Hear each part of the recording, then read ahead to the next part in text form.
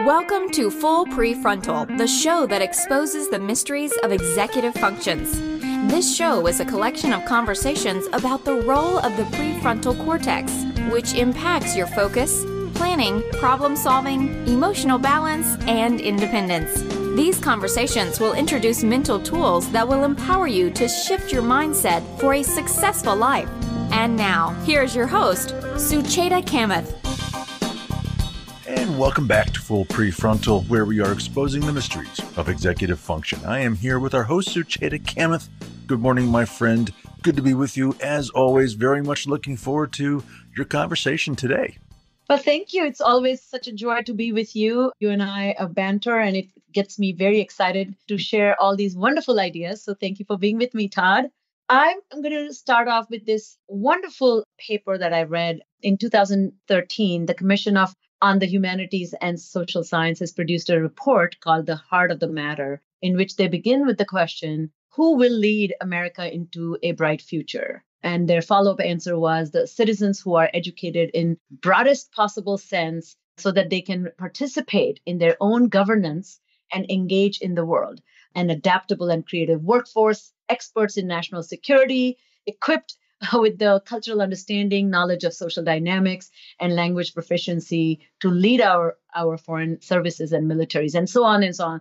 They go on with this answer. This particular paper was I don't want to say rebuttal, but it was a response to the effort that a commission on sciences, the STEM, had put together, that why education in science is really, really important. And they did not want people to misunderstand that the humanities contribute equally to the innermost growth of a person as a thinker and a reflector, so to speak.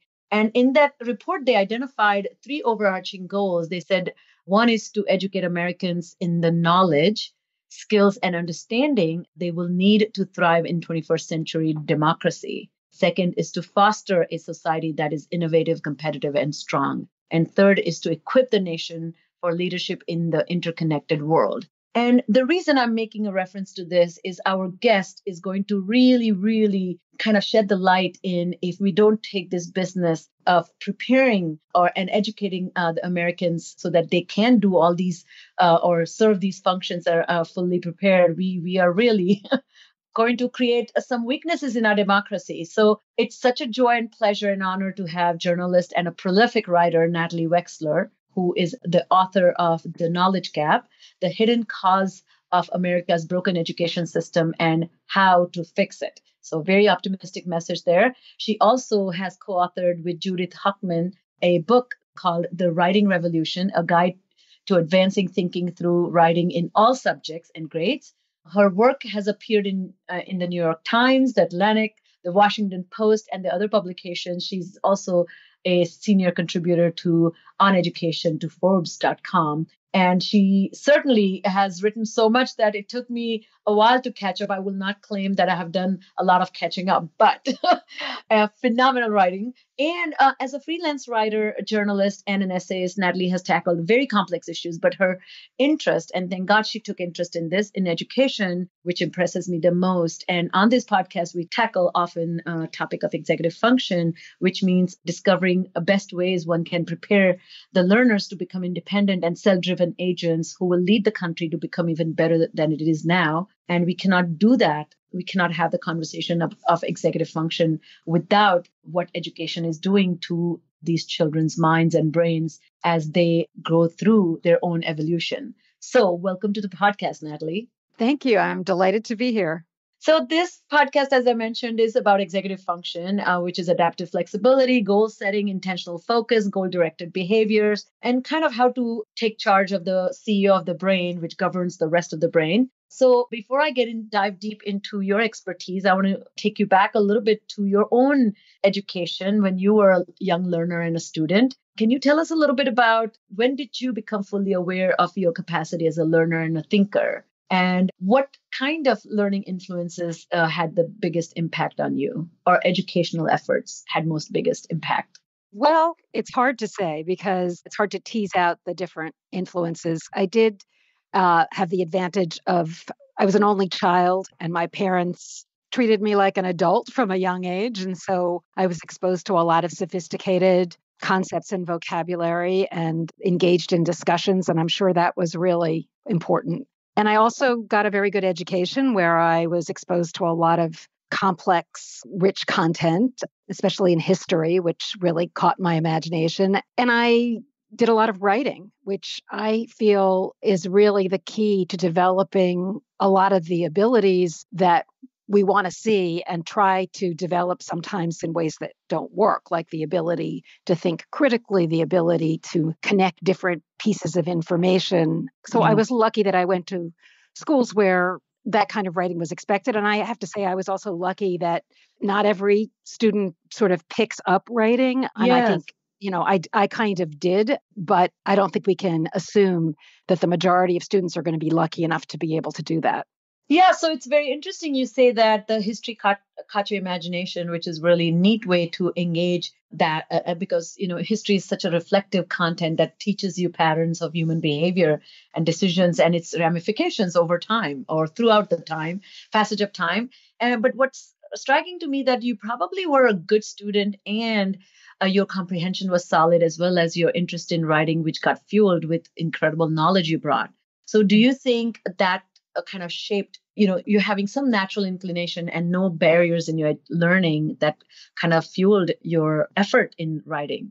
Yeah. I mean, I think it was a combination of those things. You cannot write about what you don't know. So you have to start out with some knowledge of whatever the topic is that you're writing about. But then in the process of writing, if you're not overwhelmed by it, which is easy, it's easy for that to happen. But if you're not overwhelmed by it, and we can talk later about how to prevent that from happening, I think the process of writing actually deepens your comprehension, deepens your understanding of connections between the things you're writing about, and cements all of that in your long-term memory.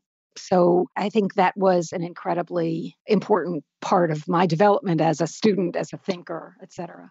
That's lovely. Well, thank you for taking the time to talk about that, because I think a lot of times we forget that when experts present themselves as experts, they were also children once. Yeah. And it's a neat thing to have them, nudge them to look back on their childhood. So what do you think about education in general? What an ideal way to educate a child? Well, that's a broad question, but I would say that it is important to nourish a child's natural curiosity about the world. And I think a lot of that with more educated parents, children who are lucky enough to be born into families with more highly educated parents, that just sort of happens naturally. Parents aren't necessarily trying to educate their child, but just they may go on a trip to Europe, or they'll go to the museum, or just what they are talking about with each other that the child overhears and what they're actually talking about with the child will probably end up exposing that child to a lot of knowledge and vocabulary that will serve that child in very good stead when he or she goes to school. Other children who don't have such highly educated parents are going to be more reliant on school for that kind of acquisition of knowledge. But I do think it's possible for schools, and I'm really focusing primarily on elementary schools because I think that's where a lot of the problems in our education system lie. It is possible for schools to provide really stimulating, meaningful education for all of those children by exposing them to topics in history, in science, knowledge about the world that all children are going to be interested in. Some are going to be bringing maybe more existing background knowledge than others. Some will be bringing better verbal ability, more highly developed verbal abilities. But I think it is really important for those children to all be given access to the same content, to largely through read alouds, listening to the teacher read aloud stories from history, things like that, and then given an opportunity to discuss it with each other. And all of that, I think, enables kids at any level of ability to really blossom. So, Natalie, what I really love about you're describing this, and this sounds maybe to some a redundant question that, why should we talk about best ways to educate children, or what does educating a child really means? But to me, it's such a profound question because it really sets the tone for what should the intention be when we step in front of a child or in front of the classroom. And what speaks to me about the point that you're helping people think about is this stimulating and meaningful. It's so powerful. And I think a lot of times people are trying to meet some I don't want to call them arbitrary, but they're trying to meet certain standards, and neither the content is stimulating or meaningful, but it's not really making the larger connection to the larger knowledge of the world. So I love that, setting the stage. So with that in mind, tell us in your book, as you rightfully titled it, what is the knowledge gap that you're referring to? I've sort of alluded to it in what I've said about children from more educated and less educated families, but it's a play on the phrase, the achievement gap, which is really used to describe a gap in test scores between children of, really it boils down to children of more highly educated families and children of less educated families, but we don't measure level of parental education that frequently. And it does, in our society, correlate quite tightly with level of income, to some extent with race and ethnicity. But essentially, we really haven't talked about what does go on in most elementary school classrooms. And essentially what we are doing in elementary school classrooms is perpetuating and even exacerbating the inequalities that children enter with, because we are not focusing on providing all children with access to the kind of knowledge and vocabulary that they will need to succeed in school and in life later on. What we are focusing on are, well, reading is really what we spend a lot of time on. And I think it's important to note at the outset that there are two basic aspects to reading, which are quite different. One is decoding, just word recognition, learning how to sound out words. And there are very serious problems in many places with the way we approach that, because scientists have really pretty much determined that the best way to approach decoding is to teach it systematically, to use phonics systematically, and teach it very explicitly as a set of skills. And that, because of deficiencies in teachers' training, that's not happening in a lot of schools. So that is one problem. You do need to be a good decoder in order to be a good reader. But what I really focus on is the other large aspect of reading, which is reading comprehension. And that has been treated, ironically, really, as though it were a set of skills, when in fact, cognitive scientists have discovered that it's really not. It cannot be taught as the skill of finding the main idea, the skill of making inferences. And that is how the vast majority of teachers have been trained to approach it. So there's content, of course, kids are reading something, but what's put in the foreground is we're going to learn how to determine the author's purpose, or we are going to learn how to compare and contrast. And whatever is, the teacher might read something to demonstrate that skill, and then students might scatter to practice that skill on books on a variety of random topics. But that kind of randomness when it comes to content and the lack of focus on content is not going to build their knowledge. And what cognitive scientists have found about reading comprehension, or comprehension in general, is that the more you know about the topic you're trying to read about, the more background knowledge and vocabulary you have relating to that topic, the better able you will be to understand it and also to acquire and retain new information from what you're reading. So the way to really boost kids' reading comprehension is to immerse them in as much knowledge as possible, to systematically build their knowledge.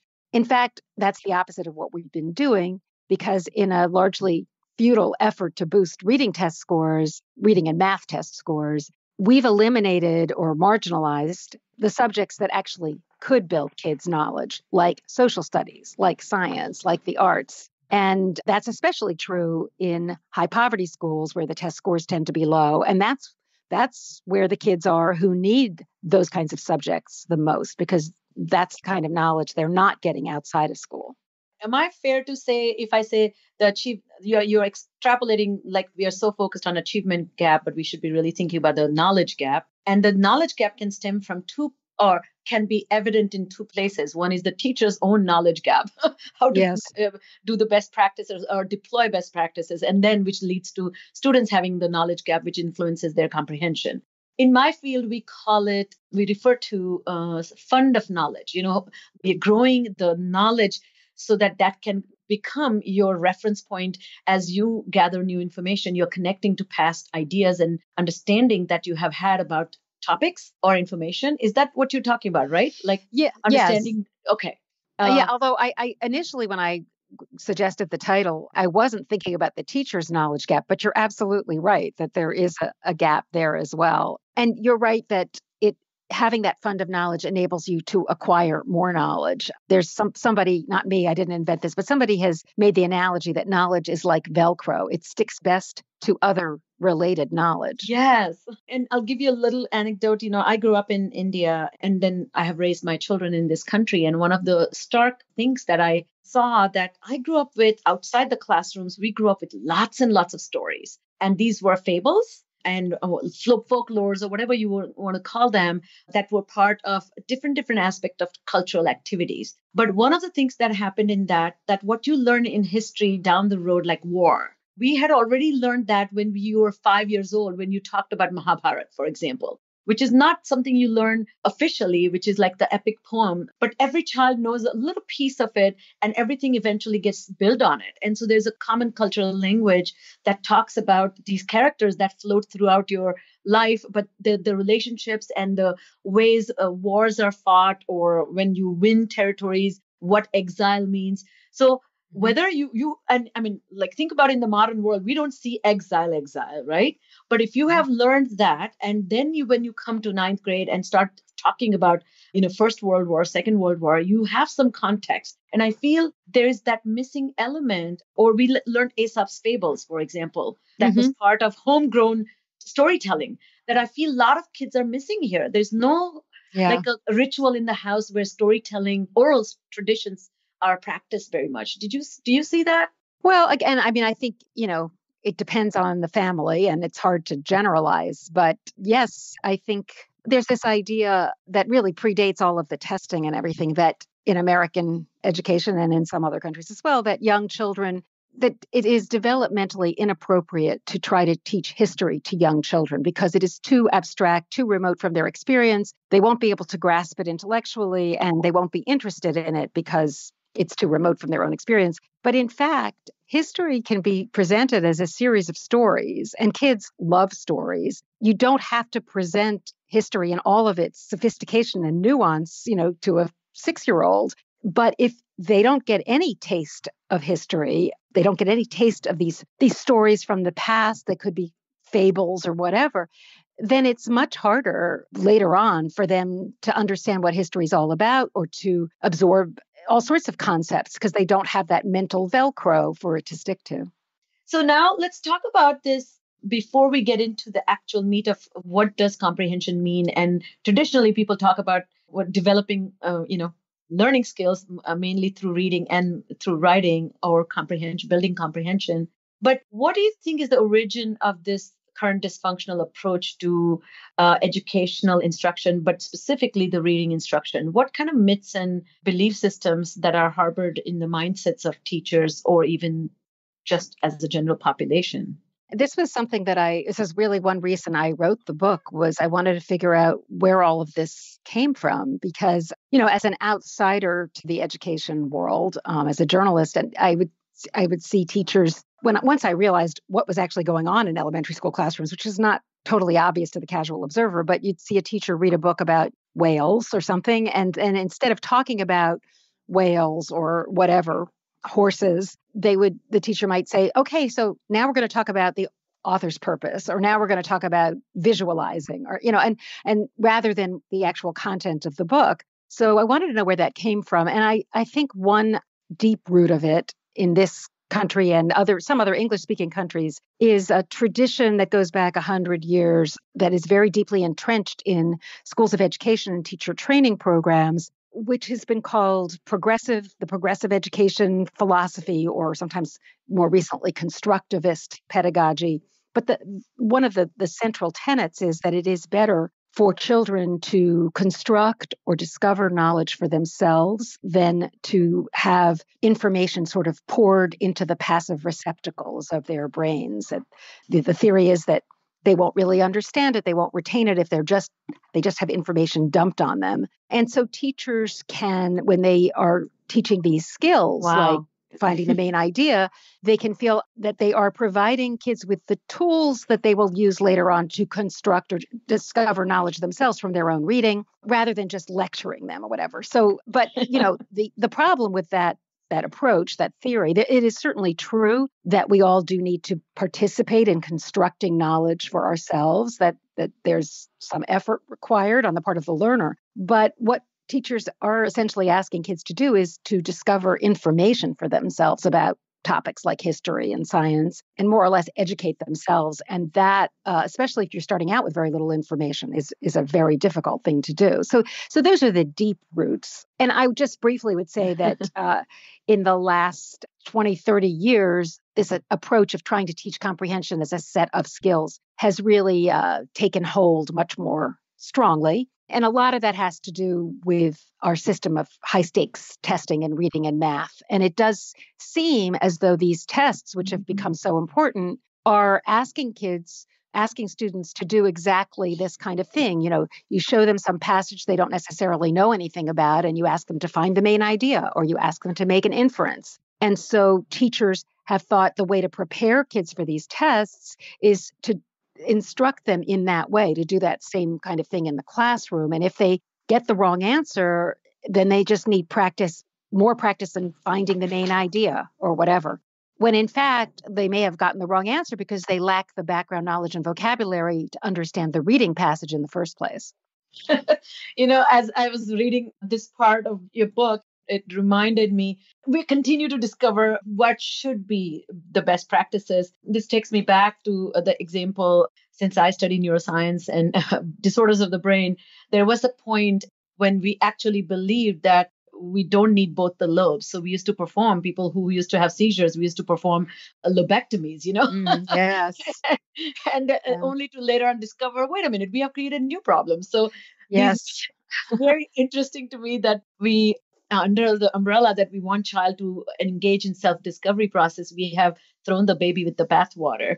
Yeah. I mean, and there is a lot of that sort of, it's like a game of telephone, or sometimes in addition to having findings that turn out not to actually be accurate later on, there's sometimes findings get misinterpreted when they trickle down to the classroom teacher. And some of this approach to reading as a set of skills, there are also reading comprehension strategies, which most teachers, they treat reading comprehension skills and strategies interchangeably, but reading experts do see a difference. And the strategies are basically sort of metacognitive approaches to monitoring your own comprehension as you go along. And that seemed to have been endorsed by scientists. And so it seemed to give the imprimatur of science to teaching these things, like asking yourself questions, how can I connect this to what other things I know? Yes. They discovered that this is what expert readers do unconsciously, naturally, as they read. But what has been overlooked is that if you don't have enough background knowledge to understand the text in the first place, it won't help you to ask yourself questions as you go along because you won't be able to answer them. So they only help people who can at least understand the text at a superficial level and maybe get them to understand it more deeply. But it doesn't mean that asking yourself those questions about a text that's impenetrable to you is really going to make any difference. Yeah. And, this idea that you just touched upon, that when teachers are checking if the learning loop get completed, the only best way I know you got it is when I ask you questions. So they are designing, or there's so much emphasis on creating questions that really literally tap into the comprehension of the product that's in front of them, that a lot of questions are not asked about extrapolative nature or abstractions. And if you don't ask the abstraction questions, because they will get it wrong if they don't connect it to beyond the text, right? And so I thought, right? Or no? But, I actually, from what I've seen and from talking to teachers, they often skip over the stage of just ensuring that kids actually understand whatever it is they're trying to teach. And they want to go straight to what they consider to be higher order questions about analysis. Yeah. So can you just take one step back, and can you tell us a little bit, and you write a lot about this, but why comprehension skills are so illusory? What is about the nature of comprehension that's misleading for educators? Well, I think what they are trained to believe is that you can directly teach these skills. And this doesn't just extend to comprehension skills. It also includes things like critical thinking, that you can teach them directly and in the abstract. So if you get really good at finding the main idea on a text that's at a quote unquote second grade level, then will eventually be really good at finding the main idea of a text that's at a college level or the text on a standardized test at the end of the year, which may be much more complex than your reading level, your individual quote unquote reading level. So they have treated these as generally applicable skills when in fact, they're going to vary a lot depending on what you're being asked to read and understand. So for me, if I'm given something on education to read, and specifically the topics I've learned a lot about, it's going to be very easy for me to understand and absorb that text. But if you give me a paragraph, like an abstract of a scholarly article on molecular biology, it's going to be very tough going for me because, and this has been explained very well by a cognitive psychologist named Daniel Willingham at UVA. Oh, I love him. Yes. Yes. So any writer is going to leave out a lot of information. You're going to assume the reader is going to understand a lot of things because it would be really boring to explain every term you're using, right? So if you're missing the information that the author assumes you've got, you're going to have to break off your train of thought repeatedly, maybe look things up, maybe get the wrong definition. So fragmented, yeah. Yes, and your working memory is going to get overloaded. You are not going to be able to follow whatever the train of thought is and what you're trying to read. So that's the basic problem with just approaching comprehension as though it were these free-floating skills. Now, that doesn't mean you don't ask kids to perhaps use some of what we call skills when you're trying to help them understand some difficult text. Those things that, like asking kids to summarize, for example, summarizing is taught as a skill. The skill of the week is summarizing, and we're going to just read stuff and summarize it. That doesn't really help very much. But if you are teaching kids about the Civil War or whatever, and they read a chapter, and then you ask them to summarize it maybe in writing, that can be a very powerful way of ensuring that they understand it and actually alerting you to problems if they don't understand it, and also helping them to get the essence of that information and retain it. The idea of summarizing, for example, or even finding the main idea. It's not that those things are bad in and of themselves. It's a question of what are you putting in the foreground? And what we need to put in the foreground is the substance, the content, not the skill. Exactly. And you alluded to this earlier, that if you bring this belief system to your teaching, that my kids really need to get good at identifying main ideas, they need to get really good at summation, then you focus on that and you have completely dismissed the value of true knowledge, which comes building on these smaller units into expansive, larger units of information that will allow you to make interconnectivity between old learning and new learning. Right. So where are we getting it wrong? Is our educational system preparing the teachers in a poor way in this particular aspect? Or are they still reliant on pedagogical principles that are outdated?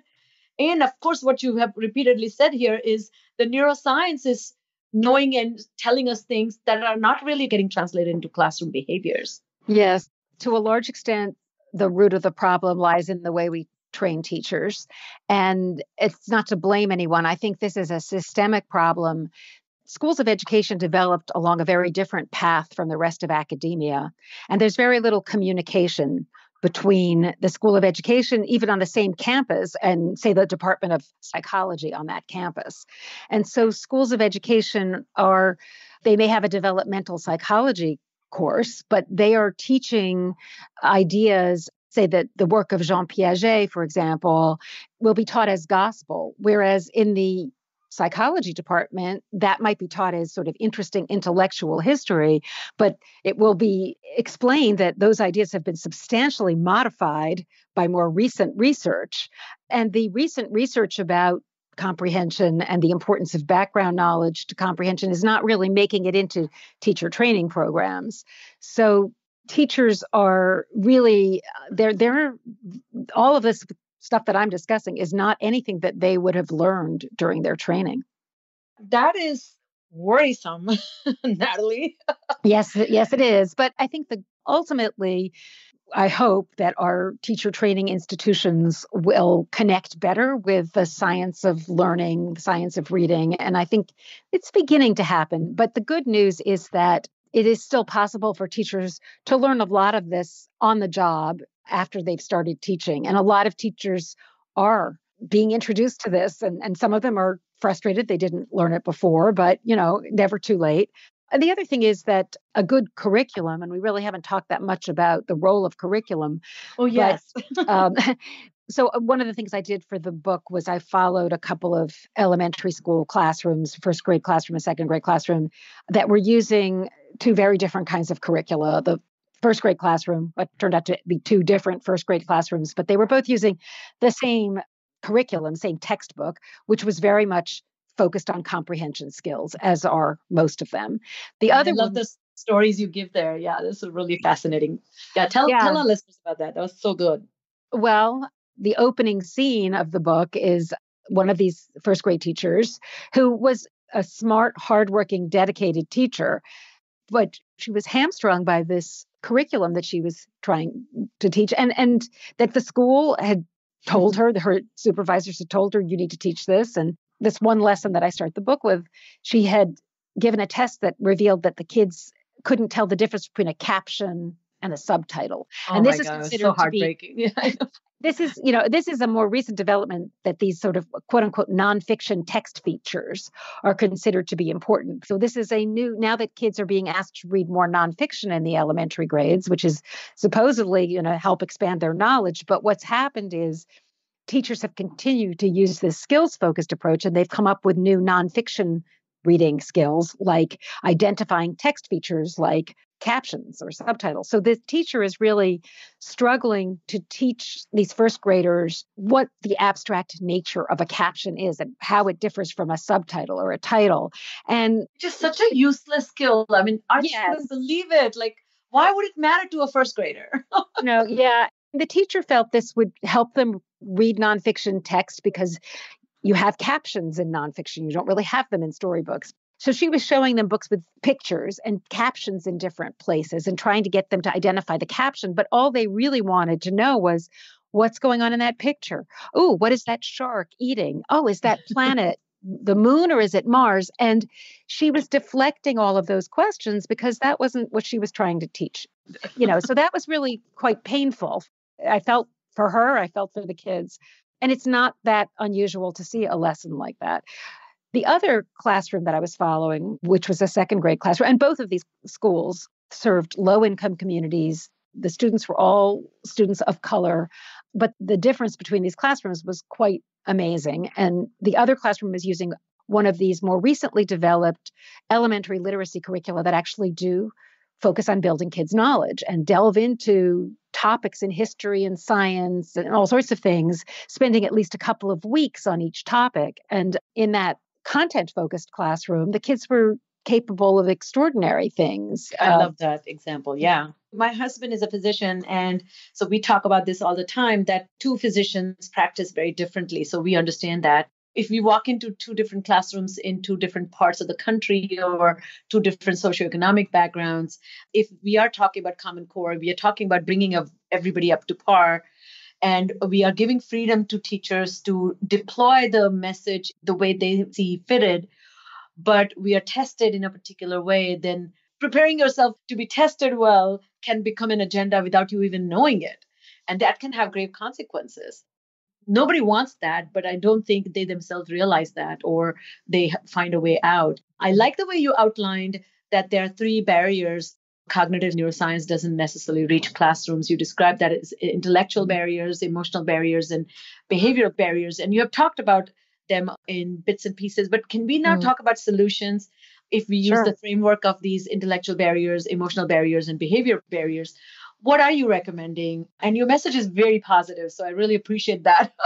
So I do want you to get a chance to share that with our audience. Sure. Yeah. And actually, I think one reason I brought up curriculum was that I was going to make the point that teachers, even if they haven't learned about the importance of building knowledge during their training, and even if they have not acquired the content knowledge themselves, the knowledge about history and science that kids need to be taught, that they can actually learn a lot about those things from the curriculum itself. So this curriculum that the second grade class was using, for example, the kids were learning about the War of 1812, which a lot of adult Americans really don't know anything about. And so a teacher Exactly. might feel like, how can I possibly teach kids about something I don't know? And certainly the first year you do that, it's going to be maybe a little bit nerve-wracking, but that you, as a teacher, you will learn about the War of 1812. And the next year, the year after that, it will be easier and you can make it more your own. But to get back to your question about these obstacles and how to overcome them, I think, so the intellectual obstacles, the simplest one is that, teachers just don't know about the cognitive science, so about the importance of building knowledge. And there are now ways that they are finding out about it. I mean, Twitter has actually been a big part of a lot of teachers' education in this. There's also an organization called Research Ed that is based in the UK, but brings teachers together with scientists and experts who discuss the science of learning. And so a lot of teachers will embrace this once they're informed about it, and they'll be very enthusiastic. I do think that some other teachers, understandably, because it conflicts with everything they've been told, with what all of their colleagues are doing and believe, and what their materials are telling them to do, they may be intellectually resistant, at least at first, and some perhaps permanently. But I think that we have to work with what we've got. And a lot of teachers really this will make sense to them right off the bat. I've talked to a lot of teachers who say that. But beyond that, then there are these emotional obstacles. And one of those really, probably maybe the biggest one is just guilt, because it is, if you've devoted, 15, 20 years of your life to helping children, and you sincerely believe that what you've been doing is helping them, and somebody comes along and tells you, actually, no. I know, that's so awful. It's a very, very hard pill to swallow. And so this can sort of overlaps with the intellectual obstacles to some extent, because one of the defenses against that guilt can be what psychologists call confirmation bias, which, is you're more likely to accept evidence that aligns with your beliefs, but you're also more likely to reject evidence that contradicts your beliefs. So a lot of teachers are going to feel like, no, I don't think that evidence makes sense, and they will reject it. And then thirdly, the behavioral obstacle really has to do with how complex an activity teaching is. So even if you have accepted this new approach on an intellectual level, on an emotional level, you're juggling so many things while you're teaching. Exhausting, yeah. That it's very easy to just revert to what you're used to doing, to your habits. And so, that's not impossible to overcome. It takes time, it takes support, and maybe some coaching. But I do think one thing that's very powerful in overcoming any kind of understandable resistance to a new idea, a new approach. And I should add that teachers get hit with new initiatives very frequently. And on average, I think 3 times a year, or in an urban school setting, there's some new initiative. That's insane. When I read that, I just couldn't believe it. Yeah. So they develop a kind of skepticism, shall we say? And a lot of these new initiatives claim to be research-based or, evidence-based, and a lot of them actually are not. So teachers have also developed some kind of resistance to even that label, which surprises a lot of scientists who think that if something's based in research, that means it's good. Teachers don't always have the same reaction. But if you can show teachers, if there's a school that has adopted this new approach and has been doing it for 2 or 3 years and doing a good job, and if teachers can go and see what that looks like and see that teachers like it, students love it, the parents love it. I've talked to teachers who've had that experience, and I think that is the most powerful argument, because it's not really an argument, it's showing and not telling. And I think that's the best way to get teachers to get on board. And so do you have an example where people actually have turned around? So I saw some best practices. And again, it's so interesting to me after reading. That's why when I spoke to you earlier too, I so appreciate, as a journalist, you have not only done a deep dive, but you have this perspective. You're standing on the mountaintop and you have a wonderful aerial perspective on this, field of education. Sometimes people like me who are in the trenches don't have that, or don't bother to come back to the mountaintop, Mm-hmm. And so what fascinated me is my own factors that I resist. Like, because I work with people with learning disabilities and people who have reading comprehension difficulties, abstraction difficulties, difficulties with putting the pieces together to formulate the big picture, I teach reading strategies. And sometimes because I'm so focused on teaching strategies, my complaint is that teachers are not teaching enough reading strategies. So one of the things, my own the shock to my system was when you said, "Oh my God, they're teaching, in fact, these strategies in isolation and not emphasizing knowledge." It took me a while to digest that myself. Well, it may be that, you're approaching the strategies differently, or you're not focusing on, the curriculum says that this week's skill is, visualizing. No, I'm not doing that. Yeah, you're right. So you're identifying, what does this individual student need to understand this particular thing, which is the way reading strategies have been studied. And that's where the evidence comes from that teaching them works. But vast majority of what goes on in classrooms is very different from what was in those studies, because their teachers are putting the skill first rather than putting the content first and bringing in whatever strategy might help a student understand it. So I think that's a key distinction. So obviously, there is also a message that there's no magic bullet. We can't really eradicate all problems at once, and we shouldn't even try it that way. But you allude to this particular idea in your investigation that an American school, you're to see an American school that consistently combines a focus on content with an instructional method that fully exploits the potential of writing to build knowledge and critical thinking abilities in every child. That's such a powerful sentence. Can you tell us a little bit about that? Are you saying that with grave concern, or you're nudging people to take this seriously, or both, or all of it?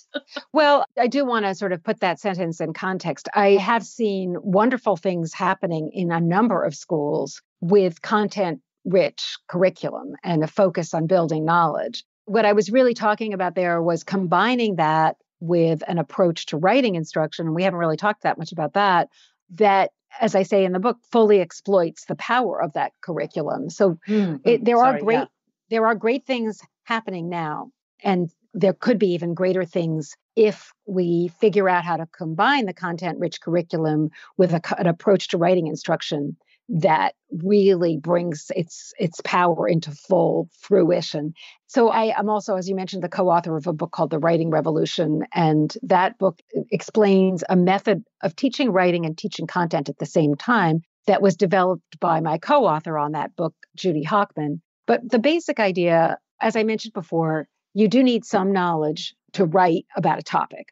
But in the process of writing, you can deepen and expand that knowledge, because writing forces you to do a couple of very powerful things. One is to retrieve information that you have slightly forgotten, and the other is to put that into your own words. And those phenomena have been studied by cognitive scientists, and they have been shown in other contexts other than writing to have very powerful effects on comprehension and retention of information.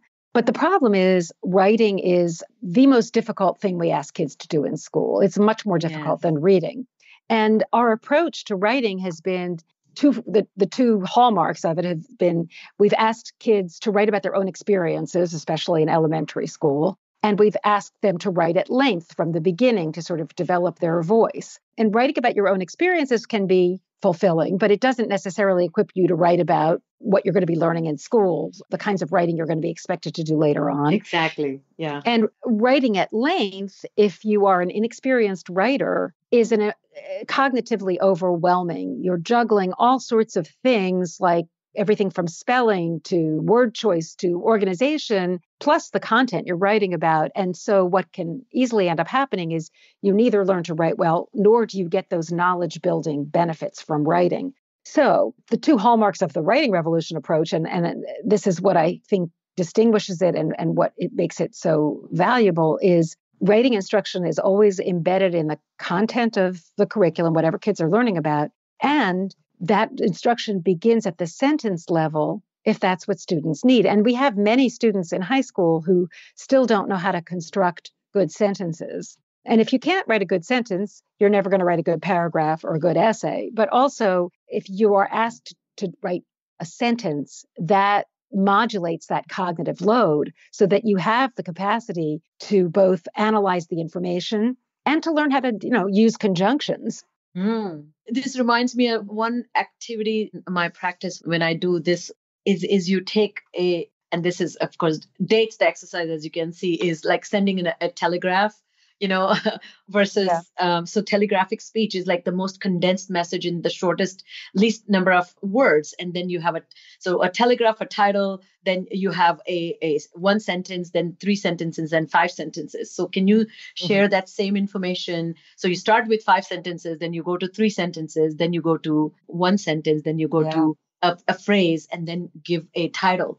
So this kind of ability to really make such powerful selections regarding what word or what idea or what phrasing captures the idea is such an important skill. But you're right, and you so skillfully point out that we are measuring a lot of these skills and abilities as a sign of solid education by expecting or giving activities that will provoke responses, such as having a first grader tell me what happened over the weekend. It's a great free writing exercise, but without any teaching of it or without having any meaning to comprehension of a storytelling. So as we end, Natalie, is there anything that you yourself learned about America that has made you think deeply about, or most optimistically about, where we can take our children as we guide them into the future? Well, I do think, to end on an optimistic note, I'll start with the sort of more what keeps you up at night. Yes. I mean, I do feel a tremendous sense of urgency about this. And one reason is that we are causing unknown numbers of kids to feel that it's their fault that they're not progressing, that they're not reading well. We have told them, just do this, just practice your skills, and you will become a better reader, you will become a better student. And when that doesn't happen, they often feel they have no one to blame but themselves. And it's just because they're in the dumb group, And one of the really wonderful things that I've come across are stories of kids and teachers who have realized how much they're really capable of and how much they've been underestimated. If I could just end with one anecdote. So when I was out in Reno, Nevada, and doing research for the book, and I heard about a teacher. This was a second grade teacher who was she had adopted her class had adopted one of these content-rich curricula, but she still felt like, don't her kids really need their skills? And maybe this doesn't really make sense. She was giving one of these periodic reading comprehension tests to one of her second graders to determine his reading level. And he was a really struggling reader. But she happened to notice that in the testing kit, there were reading passages at different reading levels of reading difficulty. She saw that there was a text to give to the kid that was on the topic of westward expansion, which happened to be the topic the class had just spent a couple of weeks on. But this text was at a 4th grade reading level, and she thought, this is a struggling second grader. But just out of curiosity, she gave that text to the kid, and he read it with 100% comprehension and 98% accuracy. Oh, wow. And she was convinced. And that kid must have felt pretty good. So good. Yeah. So your optimism, as you summarize, would be, why should all of us feel that future is promising? I think because if we start giving kids access to the information they actually crave and will be good for them, we will see an explosion of potential that has remained hidden. Wow. Well, what a fantastic place to stop. And Natalie, I cannot thank you enough for being a guest and really tackling this very complex topic. This is, by the way, is going to be my gift to 5 of my dear friends who are in the field of education this Christmas. So just letting you know that. Wonderful. Thank you. And thank you again. And we will attach, there are a few of my favorite articles that I'm going to attach that you have, op-eds that you have written about. But if you have any, please share with us, and I will end those with show notes as well. So once again, thank you so much for being a guest. Oh, thank you, Sucheta. This was really a pleasure. All right, that's all the time we have for today. If you know of someone who might benefit from listening to today's conversation, I can think of many. We would be grateful if you would kindly forward it to them. So on behalf of our host, Sucheta Kamath, today's guest, Natalie Wexler, and all of us at Cerebral Matters, thanks for listening today, and we look forward to seeing you again right here next week. on Full PreFrontal. Thank you for listening to Full PreFrontal, Exposing the Mysteries of Executive Functions. To contact our host, Sucheta Kamath, and learn more about her work on improving executive functions, visit her website at cerebralmatters.com. That's cerebralmatters.com. Tune in next week for the next informative episode of Full PreFrontal.